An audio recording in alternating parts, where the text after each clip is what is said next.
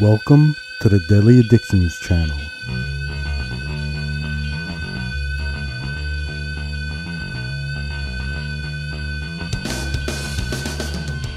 Hello everyone, thank you for joining me again. I'm going to be discussing the new Star Wars movie, Rise of Skywalker. So first, I'll discuss in brief The Force Awakens, which I give a pass to. I enjoy it. I think it's pretty good. Lots of flaws, little nitpicks. Didn't like some of the premises, but they didn't destroy my favorite characters, and the story was somewhat okay. I hated The Last Jedi. It soured me on the franchise. As someone who was born in 1971, has been there from the beginning, and someone who loves sci-fi in general, Star Trek, Battlestar Galactica, Buck Rogers, Stargate, Farscape, the list goes on. Being somewhat of a nerd, a geek, I even enjoy the animated Star Wars shows. I never got through the last season of Rebels, and The Last Jedi kind of soured me on everything, so I never got back to it. I have also collected every Star Wars novel up to the early 2000s. What is called now Legends, I guess. It's not canon anymore. So at one time I would keep up with everything. I also roleplayed as a game master and played in Star Wars universes, even with the original system to converted systems. Huge fan. So when I watched The Force Awakens, and now after The Last Jedi, I was hoping it would redeem the franchise for me.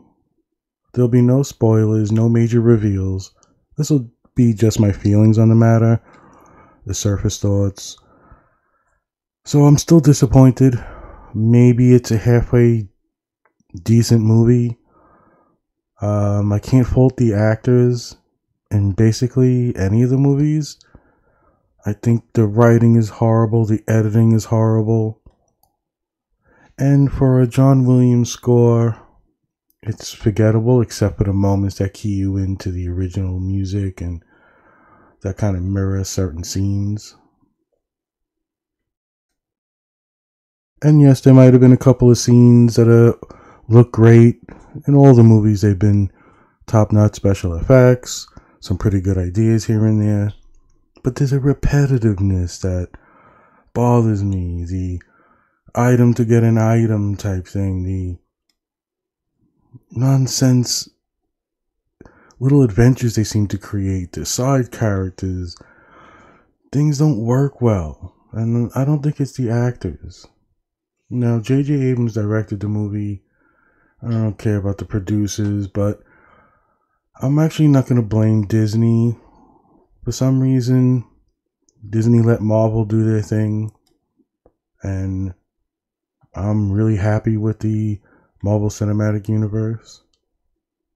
They're not all Oscar-winning great movies, but for the most part, they're better than average, decent movies. Some are great. So I would say Lucasfilm is to blame.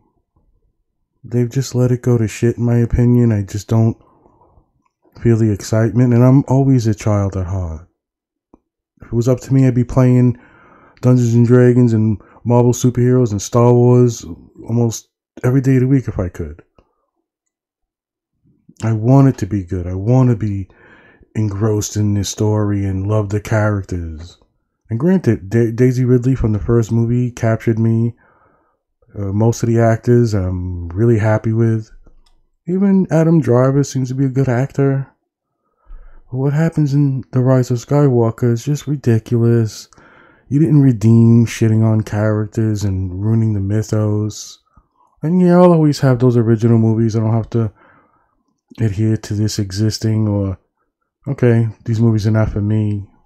But make good movies.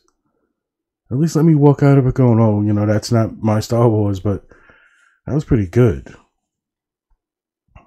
So you don't get a feeling of satisfaction for me. I find this whole thing a wasted opportunity. I don't feel a connection to deep characters that I think they wanted you to have. I just don't see it. It just doesn't work for me. Now, I've been excited for the prequels when they came out. Even had replica lightsabers at their premiere. And the disappointment in them, the critical evaluation of the parts that are bad, the decisions George Lucas made. Fine. I see them. I recognize them. You got some elements in those I might pick out too that I like. Ewan McGregor, Palpatine, the actor. And there were moments here and there. And he decided to do his own thing. And so he wanted a zany character that almost ruins the first movie, but I'll find elements of Qui-Gon. And so those come and go, and there's a disappointment in them.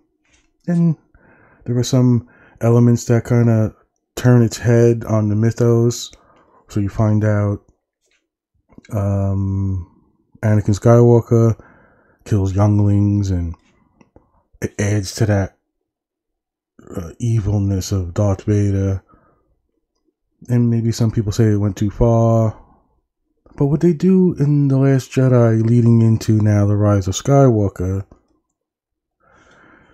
just doesn't make sense for me, where they think they wanted to go with the story. The premise of The Last Jedi was horrible. The execution was terrible. And I don't even care if you want to say it's so subjective. No. I would say in debate that movie's a bad movie from its plot and stupid storylines. This one I'm not going to say is a bad movie. It's not good. It's just mediocre to me. Yeah, the special effects are going to wow me.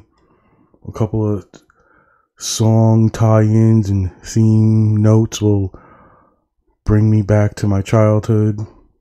But it still sticks with me as the movie progresses in a ridiculous pattern.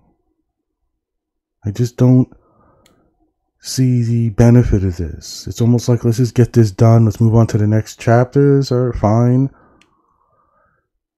And the solutions they came up with didn't impress me. None of the course correction that JJ tried worked for me.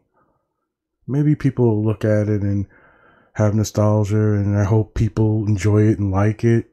But as a personal fan, going back to the beginning, it's just now a whole disappointment. I don't even look on The Force Awakens with that much anticipation if it's on, or I want to go back and look at it. I don't feel the inspiration or the energy to do so. I don't feel the energy to go back and rewatch Rebels to see how that ended. The novels, the comic books, there's no drive for me to look into these things. And for me, that's a big deal. So, looking at it that way, it cost them my fandom, perhaps. And look, hopefully they get a new fandom and this is where they want to go. I'm going to probably do a first season surface thoughts on The Mandalorian, because that has given me more hope. But The Rise of Skywalker does not help me reconcile with this new trilogy, 7, 8, and 9. It just doesn't. I wish I could come out here and rah-rah and, you know, they did it, they redeemed themselves. And even taking myself out of it and saying, okay, The Force Awakens was okay, pretty good. Last Jedi, horrible. But going with an open mind and let them win you back. Sadly, they did not. I don't even have much good things to say about some of the Easter eggs that they put in there, characters that show up. It just felt chaotic, dry, too fast in some points with no heartfelt moments, and maybe people will consider certain things that happen at the end fit that criteria, but not for me. I just very disappointed. This is something I wish I could be enthusiastic for and give a good review, but sadly I can't, and I don't know what'll happen for me in the future with Star Wars. I am interested in The Mandalorian Season 2. I don't think it's perfect. It's not the greatest thing, but it's a breath of fresh air. Maybe that's what I need. When the Rise of Skywalker comes out on DVD, I will go back into it with an open mind. I will try to give it the benefit of the doubt. And I'll even go back and watch The Force Awakens again, The Last Jedi, before I go back to The Rise of Skywalker. A part of me wants this to be good. A part of me wants to justify being in a bad mood, or in the grips of depression, or things aren't going right in my life, and maybe that's skewing my judgment. I hope that's the case.